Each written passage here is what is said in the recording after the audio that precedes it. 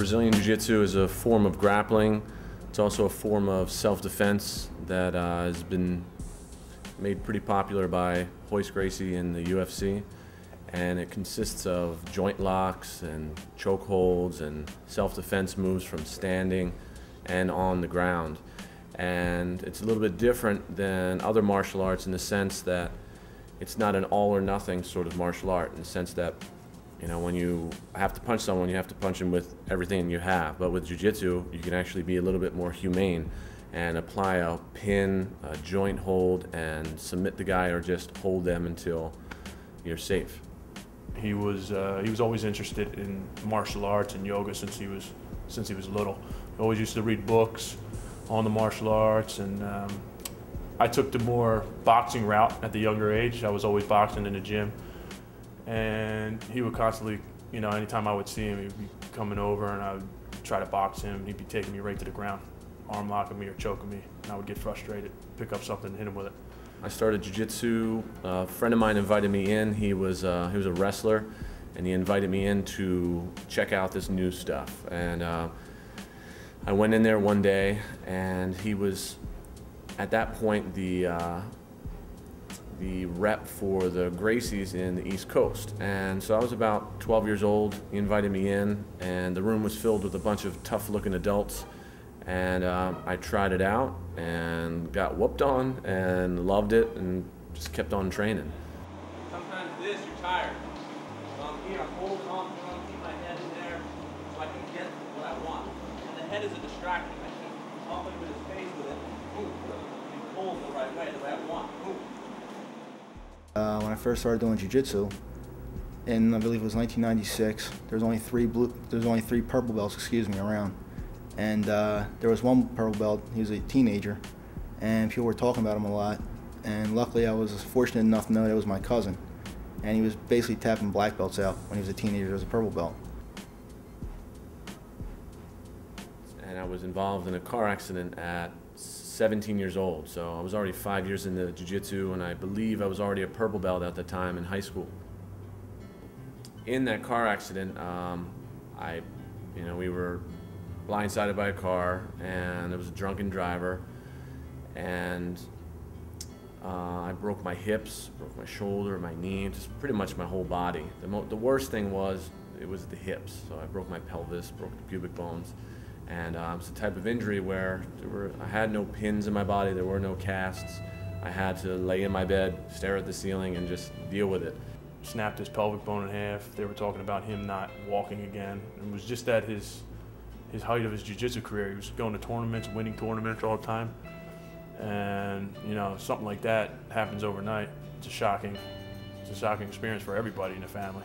So the first thing I remember after it happened, I remember when the accident happened, and I remember then being in the hospital, and this guy came over, thought he was a doctor, and he told me, he was like looking at my chart and told me, well, it looks like you're never gonna walk again.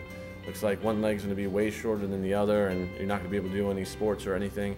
And that was probably one of the most depressing things I ever heard. It just, you know, all I could think is, you know, I can't do a forward bend in yoga, I can't do the yoga postures, and I can't train jiu-jitsu, and it just really broke my heart. And then the same guy, he like picked up a trash can and walked away with it, and the guy was maintenance there at the place. He wasn't a real doctor. I remember walking down there one day, and I'm watching him, and he's doing these breathing exercises, and I wasn't sure what yoga was, or I didn't have any knowledge on yoga at the time. And I'm watching him, and I asked him, I said, "What are you doing?" And he's basically telling me, he's like, I'm I'm exercising. And I didn't understand what he was doing, and what it did, it like put a light on me. I was like thinking, like, here's a person who's in the bed, he can't move, he's crippled, and instead of being negative, he's motivated, and he's still exercising. Even though he can't move his body, he's still exercising in another form and bettering himself, even though he's crippled inside of a bed and not be able to move. I thought it was important to train your brain, and I was already involved in yoga as a kid, and I just wanted to figure out things to do while I was in bed to, you know, make myself better, so always improving. So I watched tons of Gracie tapes. So the guys that were at the Gracie affiliate, they sent me tapes, they sent me Gracie in action, which I think I watched about 200 times. I have to do my yoga practice every single day or I can't step on the mat and train jiu-jitsu. It's one thing restricting me from major competition because it's very dangerous. If I hurt myself the wrong way, I'll be laid up again, and it's happened before where I kind of overdo it and, you know, my back will go out. One of my favorite things about learning from Phil is that he's able to figure out exactly what you need to learn, and he knows exactly how to teach you what you need to know. I feel more confident, you know,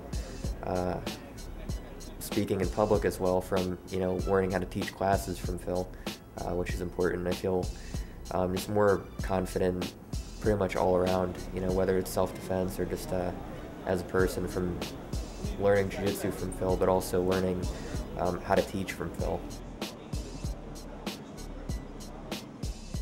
At one point in time, I thought like he was giving me a little extra attention because I was his cousin and his family. But I'm very observant. As I looked around the facility, there'd be like 30, 40 students. And I'm looking around, and he's giving each and every student that same exact attention as if they were family with him. He treats everyone like he's a part of his family, and he gives everyone special attention because he loves jiu-jitsu. Jiu-jitsu in his heart, and he just loves to help students achieve their goals in jiu-jitsu. I can go both ways and do an arm drag. Feels weird, right? Yeah. And then I come across and I keep him pressing. Then I keep him here. Training with Phil is awesome, man. I mean, any little question I have, he's always running up there trying to help me out. He's always open to learn new things. You know, he's not like one of those instructors that's going to say, no, this is the way you do it. If he doesn't have the answer to it, he goes out and he finds it.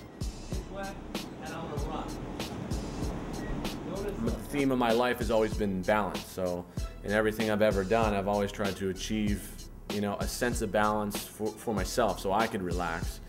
So anytime I get to too many extremes, I like to take a moment just to relax and center myself. So that word balance is very, very important to me. So I had to include it in the name of the studio. One thing I like about the whole Balance Studios is stuff that he created.